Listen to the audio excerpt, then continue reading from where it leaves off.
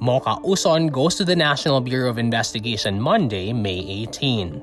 Now a deputy administrator for the Overseas Workers Welfare Administration or OWA, she tells the Bureau her false coronavirus post was, quote, an honest mistake. I immediately issued an erratum and I said I used the wrong photograph, which I just got from the Philippine Star. NBI Cybercrime Division Chief Vic Lorenzo says Uson did not submit an affidavit. But Lorenzo says this has to be done as soon as possible, or else she would be considered to have waived her rights. The Investigation Bureau issued a subpoena for Uson for a Facebook post crediting the government for distribution of personal protective equipment, which were later fact-checked to have been donated by SM Foundation.